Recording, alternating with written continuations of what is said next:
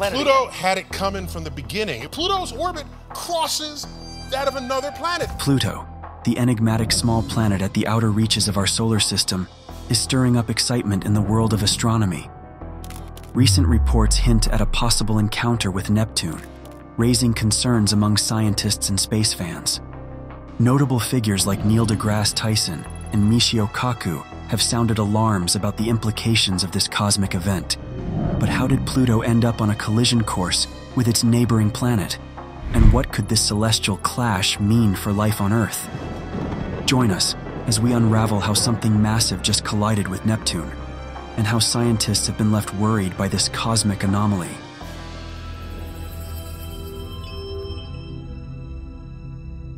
Pluto, once hailed as a full-fledged planet, underwent a transformation in its status, being reclassified as a dwarf planet due to its peculiar orbit. Despite this demotion, Pluto still captivates and intrigues the astronomical community. Recent predictions from esteemed scientists like deGrasse Tyson and Michio Kaku have raised concerns about Pluto's trajectory potentially intersecting with Neptune's, hinting at a looming threat of collision between the two celestial bodies, which could have significant repercussions for Earth. Pluto's journey around the Sun stands out due to its unique characteristics within our solar system.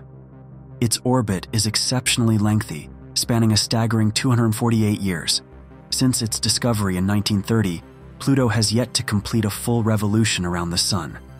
Adding to its mystique is the highly elongated shape of its orbit, a departure from the more circular paths followed by the major planets. Furthermore, Pluto's orbit deviates by 17 degrees from the ecliptic plane, giving its path a steeper incline compared to other planets. The combination of Pluto's inclination and its elliptical orbit introduces layers of complexity to its orbital pattern. One notable aspect is its periodic intersection with Neptune's orbit. For around 20 years during each orbit, Pluto ventures closer to the Sun than Neptune, defying expectations based on their respective positions in the solar system. Delving deeper into Pluto's orbit, it's fascinating to note that it's not a perfect circle, but rather an elongated ellipse, resembling more of an oval shape. This unique orbit results in significant variations in Pluto's distance from the Sun throughout its journey. At its closest approach, Pluto comes within about 30 astronomical units, AU of the Sun, while at its farthest point, it reaches over 49 AU away, almost twice the distance of Neptune from the Sun. Moreover, Pluto's orbit is inclined at an angle relative to the orbits of the major planets in our solar system. This inclination not only contributes to the complexity of its orbit, but also plays a crucial role in its interactions with other celestial bodies, particularly Neptune. When Pluto crosses paths with Neptune, their gravitational tugs influence each other, altering their trajectories over time. The intricate dance between Pluto and Neptune underscores the dynamic nature of our solar system. While Pluto was once considered a lone wanderer in the outer reaches, its close encounters with Neptune highlight the interconnectedness of celestial bodies, each exerting gravitational forces that shape the paths of others. In recent years, advancements in observational technology have allowed astronomers to track Pluto's movements with greater precision. This has led to a deeper understanding of its orbit and its potential implications for the stability of the outer solar system.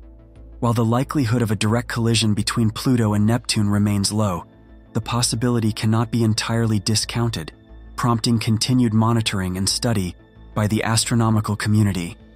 Despite its diminutive size and distant location, Pluto continues to command attention and curiosity among scientists and enthusiasts alike. The question arises, why hasn't there been a crash between Pluto and Neptune? The answer lies in the pull of gravity from other planets. Astronomers began studying Pluto's path soon after finding it, and its route puzzled them. Unlike most planets that stick close to the same plane as they orbit the Sun, called the ecliptic plane, Pluto stands out with its steep angle and oval-shaped orbit. The mystery deepened when they realized Pluto's path crossed Neptune's. Despite these complexities, Pluto's orbit remains stable, showcasing the intricate mechanics of space. In space, understanding how three celestial bodies move and interact gravitationally like Pluto, Neptune, and the Sun is a big challenge. It's like trying to predict where they'll go based on where they start and how they pull on each other. For Pluto, this challenge reveals how its path, Neptune's path, and the Sun's pull all work together. Terms like azimuthal libration, latitude libration, and the VZK oscillation help scientists solve this cosmic puzzle. Azimuthal libration is crucial for keeping planets in their orbits. When Pluto crosses Neptune's path, it's at least 90 degrees away, keeping them from crashing. Latitude libration makes sure that when Pluto nears Neptune or other big planets, it's well above their path, reducing the chance of a collision.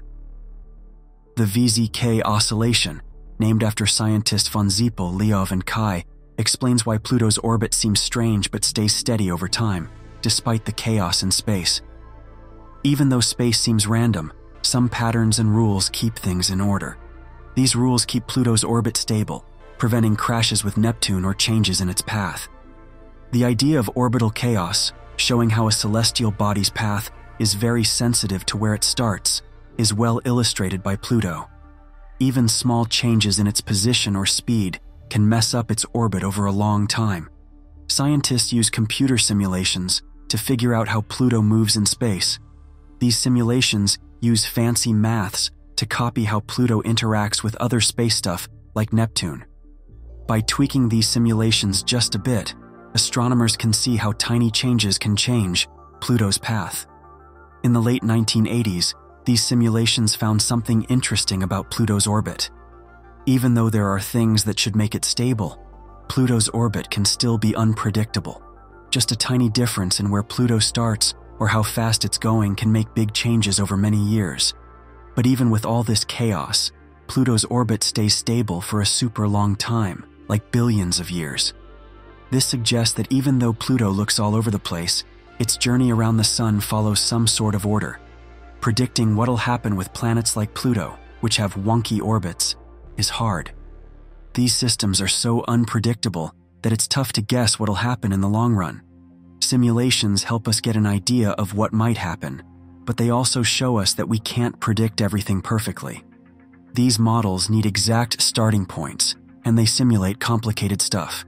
Even a tiny mistake can lead to totally different results, which makes it hard to make accurate predictions. Understanding Pluto's orbit is important, especially when we think about whether it might crash into Neptune in the future. This knowledge helps us understand better how our solar system works. Pluto's orbit shows us how orbits that seem wobbly can balance out because of gravity and how things move in space. It's important to keep watching and studying these things so we can understand where we fit in the universe. When we explore space, we find out that things can be unpredictable, and Pluto's orbit is a great example of that unpredictability. Pluto's orbit is not like those of the other planets. It's more oval-shaped, which means it's not a perfect circle. Sometimes it even gets closer to the Sun than Neptune does. This can make things tricky because Neptune is also out there, cruising along its path. There's a small chance that Pluto and Neptune could bump into each other at some point. Despite its odd orbit, Pluto manages to keep its distance from Neptune most of the time. This is because of something called gravitational forces. Gravity is like an invisible force that pulls things toward each other. So even though Pluto and Neptune might seem like they're on a crash course, their orbits are carefully choreographed dances, guided by the pull of gravity. Pluto's orbit teaches us that space is full of surprises. What seems chaotic at first glance can be a delicate balance of forces. By studying Pluto's orbit, scientists gain insights into the intricate mechanics of our solar system. This ongoing observation and analysis are essential for expanding our knowledge of the universe and our place within it. Imagine if Pluto and Neptune did collide. It would be a cosmic event, sending shockwaves through our understanding of the solar system. While we've made progress in understanding space, Pluto's situation shows that we still have a lot to learn. Studying how big planets affect Pluto's path gives us important clues about how our whole solar system works. It shows us that where each planet is and how it moves can change the paths of other things in space. Even though space is complicated, some top scientists are worried that Pluto might crash into Neptune. This makes them wonder why this might happen, even though it seems unlikely. Neil deGrasse Tyson, a famous space scientist, has some interesting ideas about Pluto. He thinks that reclassifying Pluto as a dwarf planet, not a big one like Earth, is a step forward. He believes we're always learning new things about how things move in space. Tyson sees Pluto's weird path as a sign that there's still a lot we don't know. He thinks that the mysteries of space are what makes studying it so exciting. He also knows that big events in space, like Pluto's reclassification, get people interested in astronomy. Tyson wants to help people understand the cool and sometimes weird things about how space works. He thinks it's important to talk about how space mechanics can surprise us. Tyson works with other scientists to warn people about the possible dangers of Pluto's strange path. After studying Pluto a lot, he's worried that it might crash into Neptune one day. He says this could cause big problems for our whole solar system. A crash between Pluto and Neptune would be a rare and serious event. It would release a lot of energy and could break apart Pluto. Pieces from the crash could fly around space and hit other planets and moons. Neptune might also feel the impact and change how it moves. Renowned theoretical physicist Michio Kaku, known for his contributions to string theory and science communication, offers an intriguing perspective on space exploration. He believes understanding the future of space travel and the link between celestial mechanics and theoretical physics can be gleaned from studying phenomena like Pluto's orbit. Kaku sees Pluto's orbit as a window into the future of space exploration. By grasping the intricate gravitational interactions and orbital dynamics of celestial bodies like Pluto, we can enhance future space missions, aiding in safer navigation through the solar system, predicting potential risks, and planning missions to distant corners of our cosmic neighborhood. Kaku emphasizes that lessons learned from Pluto's orbit can be applied to exploring other celestial bodies, providing a roadmap for understanding distant worlds. He often highlights the deep connection between celestial mechanics and theoretical physics, stressing that the movements and interactions of planets, such as the gravitational dance between Pluto and Neptune, are rooted in fundamental principles of physics. Kaku's work in theoretical physics, especially string theory, aims to unravel these principles at their core. He suggests that studying the complexities of celestial mechanics, like Pluto's orbit, can offer insights into the underlying laws of the universe. Similar to Tyson, Kaku has also contemplated the potential collision of celestial bodies, relating it to his theories about the universe. A collision between Pluto and Neptune, while significant in astrophysics, could offer a unique observational opportunity, potentially contributing to our understanding of string theory. String theory, which replaces point-like particles with one-dimensional strings, seeks to describe the fundamental forces and matter in the universe. Such a collision could create extreme conditions of energy and gravity, shedding light on the behavior of fundamental particles and forces under extreme circumstances, a key focus in string theory. Moreover, the gravitational waves produced by such a collision could provide valuable data for testing predictions of string theory concerning gravity and space-time. While the direct impact on Earth would be minimal due to our distance from the outer solar system, the scientific implications could be profound. Understanding events like this could deepen our comprehension of the fundamental nature of the universe, as described by string theory and other theoretical physics areas. Its unique characteristics, influenced by the gravitational forces of neighboring planets, particularly Neptune, highlight the intricate and dynamic nature of space. Yet the universe holds many mysteries, and the three-body problem is just one of them. Scientists anticipate other potential disasters, underscoring the ongoing quest for understanding and exploration in the vast cosmos. Although it's highly unlikely, there's still a small chance of planets bumping into each other in space.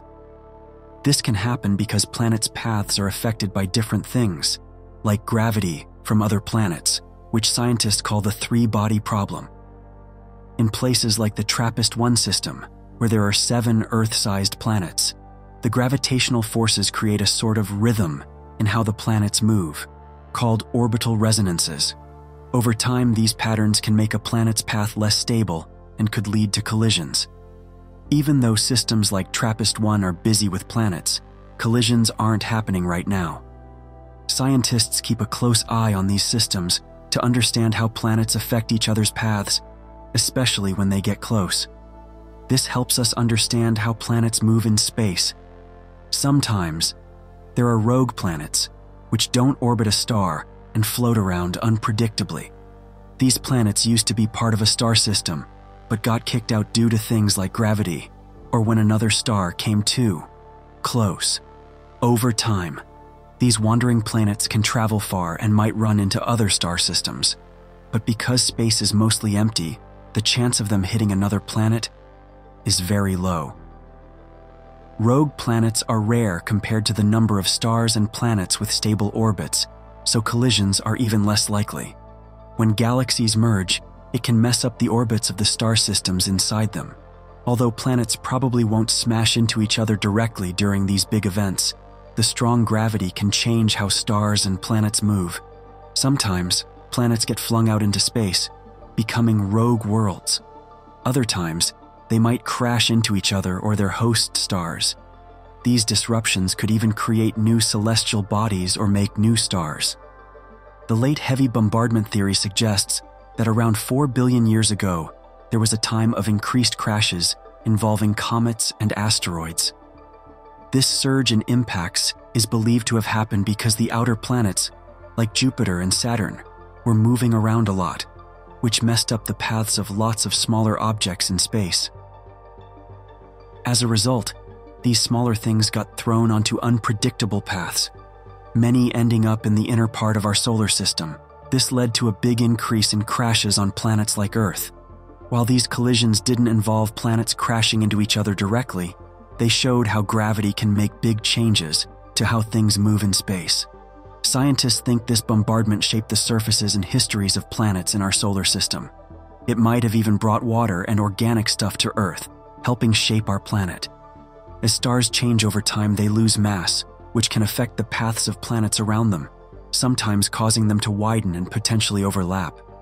This change is most noticeable in systems where stars are nearing the end of their life cycle. As a star ages and uses up its nuclear fuel, it undergoes significant mass changes, especially during stages like the red giant phase, or when it releases material in a planetary nebula. These mass variations can greatly affect the gravitational balance of the system, causing nearby planets' orbits to either move outward or become more compressed. This phenomenon is more common in systems with multiple stars, where complex gravitational interactions can lead to unstable orbits. In such systems, the gravitational forces from multiple stars can interact unpredictably, making orbital shifts more likely and increasing the chances of orbits intersecting. This could lead to situations where planets are captured by another star, collide with other celestial bodies, or even get ejected into interstellar space. Although the actual likelihood of a planet collision is considered highly improbable due to the vastness of space and the relatively small size of celestial bodies, these possibilities are of great interest to astronomers and astrophysicists as they provide insights into the dynamics of planetary systems and the evolution of galaxies. The ongoing exploration of Pluto's orbit exemplifies the continuous quest for knowledge in space exploration. As Tyson and Kaku have illustrated, each discovery brings us closer to understanding the intricate nature of our universe. It's a journey that challenges our perceptions, broadens our horizons, and inspires future generations of explorers and scientists. Could this collision happen sooner than anticipated, and what could be the effects on our blue planet? Let us know your thoughts in the comments section.